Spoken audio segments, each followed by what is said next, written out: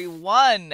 Welcome to episode number 629 of this here electronic engineering podcast called Amelia's Weekly Fish Fry, brought to you by eejournal.com and written, produced, and hosted by yours truly, Amelia Dalton.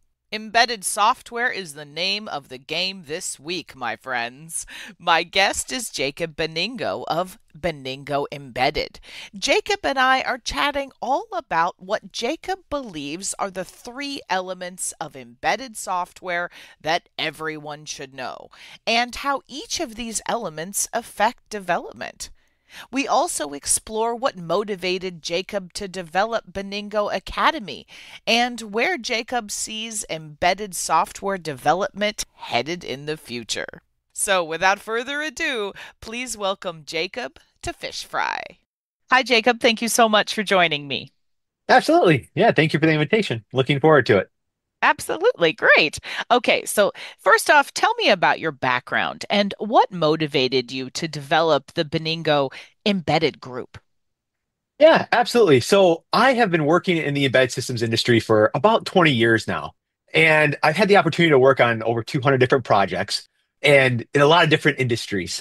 One of my favorites being space systems engineering. But one of the things that I discovered early on in my career when I was a lead engineer at a startup and then had the opportunity to work on a lot of really cool, challenging problems. And then that company happened to go out of business because of some poor business decisions. I went to a couple of different companies. And at each of these companies, I discovered that even though us engineers love these technical challenges, it was very easy for me to realize that we were struggling. A lot of companies were struggling with modernizing their processes, their architectures, and their skill sets. And as I saw that going from kind of one company to another, I realized and saw an opportunity. And you know what? I wanted to help engineers and companies improve not just the technologies that they were developing, but also their approaches to actually developing embedded systems. And so that is really kind of what founded the foundation of Beningo Embedded Group. And what we're trying to do is actually to fill that knowledge gap for teams, for developers, mostly focusing on modern embedded software techniques, best practices, and just helping individuals and teams to grow their careers, their products in their development field. And as I said, I've been doing this for about 15 years and had an amazing opportunity to work with and train thousands of developers over that time frame. Fantastic. Now, on your site, you mentioned that there are three elements of embedded software that we should know about. So, explain to me how they affect development and what are these elements? Yeah, so getting the opportunity to work with a lot of different teams, over time, I started to discover that there were commonalities that were coming up that teams were struggling with. And I realized that it actually kind of came down to we love to generalize, right? Even though the devil's in the details. I found that there were three areas that really impacted how developers successfully delivered their products. And what it came down to was they needed to have essentially imbalance. I call these the embedded software triad. There's software architecture and design, kind of the first one. The second is agile DevOps and processes is the second one. And the third one is actually tools, development, and coding skills. And what I end up finding is that if any team has any of these kind of out of balance, then it's actually a higher statistical chance that they're going to fail or that they're going to deliver late or go over budget on their projects. And to kind of give you even an example of that, I had a company that I was working with. I'd gone in to help them with adopting agile methodologies. And so typically what that involves is you go in and do 3 to 5 days of training and you kind of coach them for 3 months afterwards to make sure that what you teach them kind of gets built into their development processes. And in my follow-ups with them, I was discovering that they had their processes great. They had all the skills they needed to really move forward rapidly, but they were kind of meandering. They weren't really moving anywhere and making the progress that I thought they should have. And when I dove in and looked at it, their embedded software triad was out of balance. They didn't have a software architecture. They didn't have some type of roadmap that allowed them to see the entire picture of what they were doing. And so the interesting thing is that I'll go in and see with different teams that some of them are focused more on processes and their skills. And so the architecture ends up being their problem, or they have a good architecture and skills, but their processes aren't in place. And so they don't have a consistency to their development cycle. You know, they might get lucky this time and deliver on time, and next time it's a giant disaster, and so on and so forth. And so balancing this embedded software triad, I have found is actually kind of critical to teams being able to actually deliver on time and on budget. And of course, the quality level that's needed for the product. Absolutely. Now, you guys have a new embedded software academy. So tell me about the academy and why you developed this course. Absolutely. So, having had the opportunity to work with a lot of different teams in a lot of different industries throughout the world, every team and developer that I have ever encountered, I discovered they want to deliver a robust quality product on time and within budget. And they certainly don't want to burn themselves out doing it, right? Working long 60, 80-hour weeks. Yet, as I looked at the data, I saw only 35% of the teams were actually able to achieve this. I realized that, you know what, in order to really have the right skill sets and succeed in this rapidly evolving industry, people really need a guide. They need to be able to modernize and maintain their skills. And oftentimes that skill development is pushed aside due to the constant pressure of needing to deliver faster and cheaper. And oftentimes that makes people feel like there isn't time to actually learn more and stay up to date. And what happens is those skills stagnate. And the result of that ends up being kind of a self-building issue of delivering late and over budget. And so the idea here behind the Embedded Software Academy is that I actually don't think that teams should have to be delivering late or off budget, right? They shouldn't be wasting time aimlessly searching the internet for whatever skills or techniques they need. They need a reasonable program that they can follow to modernize their skills and deliver their projects. And so the Embedded Software Academy, what this is essentially designed for is high quality training that's hand-on, that's targeted to help embedded developers and even full stack developers maintain and learn and grow their skills in embedded systems development. And so what we're doing with the Embedded Software Academy is really helping teams modernize and elevate the skills of their developers. And I've seen this actually working so far, even over the last 12 months, and with some of the teams that we've been working with. Companies are struggling to find developers, first of all, because embedded systems, it's not something that's taught at a lot of colleges anymore. There's a few of them. There's actually one here local to where I'm at. But you look around the US or the world, there's not a lot of embedded training going on at the college level. They don't teach C anymore. Even C++, you don't see taught at the college. And so you have people coming into the industry who are more interested in Rust or doing cloud or mobile apps and AI as kind of their main skill set. And so companies are struggling to find the right people with the right skill sets. And so this Embedded Software Academy can be used to help them go through a self-paced program to learn the skills that they need, or I can even help them develop a program that's customized for their own teams that help them get the right skill sets based on the types of products that they're developing. And so this really becomes kind of a very great way for teams to modernize, stay up to speed, and get developers who can actually do what you need them to on the project. Because today, there's just so many different skill sets that folks need. And embedded systems is becoming harder and harder to find a good embedded systems developer with the right skill sets. And so we're trying to provide that on-demand training, some in-house training that's customized for folks. And then even we're starting to move into certifying developers with lots of assessments and capstone projects and stuff like that to kind of be able to prove that, yeah, these folks actually know how to develop systems. Finding the right people with the right skills has become a major problem in our industry. Absolutely. So, what other services does the Beningo Embedded Group offer?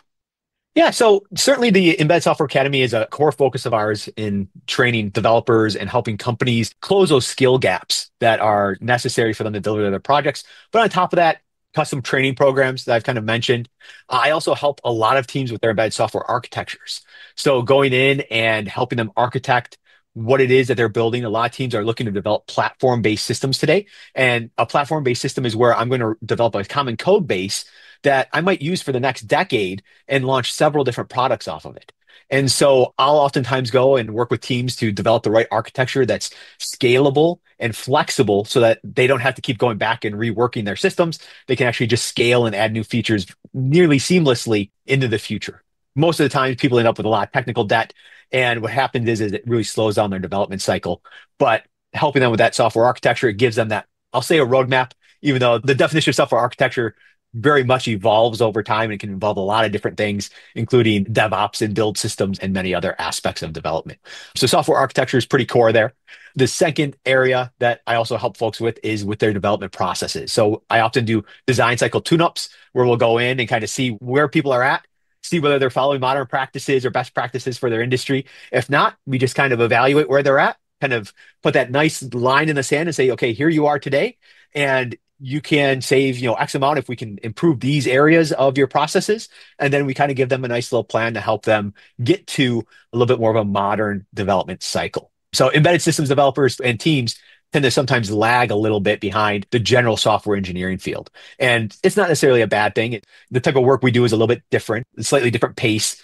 It involves a little bit hardware-based technical knowledge, but being able to help them progress and adopt those processes is quite rewarding to those teams. And then finally, I also do some general embedded software consulting and coaching. So kind of helping people solve problems. And as I mentioned, kind of coaching teams through their development process improvements, their skill sets improvements, and things like that. All right, Jacob, let's get out your crystal ball. Where do Okay. you see embedded software development headed in the future? Yeah, so there's so many different possible paths for embedded software development in the future, but there's certainly some things on the horizon that I think are going to happen. Okay. First of all, the big question everybody always probably has right now is AI going to take my job and take over, all of our coding and all of that sort of thing. And as far as I believe, I think the future of embedded is going to be leveraging AI to help assist and accelerate our development. Where it is today, I don't think it's replacing anybody's job.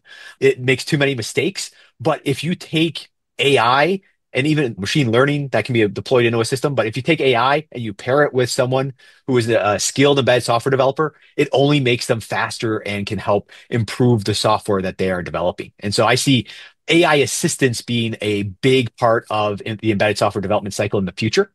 I also see Zephyr RTOS probably becoming one of the dominant open source RTOSes in the near future. I think there is a lot of support behind the open source movement.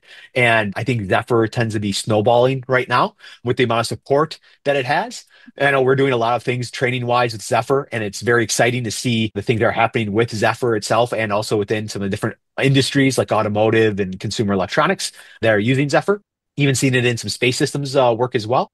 A third area is I do see a major modernization of how embedded systems are built. I think AI is a big part of that, but I also see a revolution in how we build our systems software wise. There's a big push into Visual Studio Code and kind of customization of our own build systems versus using vendor supplied systems. Modernization of software architecture to be more scalable and reusable. There's DevOps, which is heavily being adopted right now. We've been having lots of good conversations on LinkedIn about DevOps recently. And so lots of developers are finally starting to adopt those practices, which really helps with automation and analyzing software in a much more automated or streamlined fashion.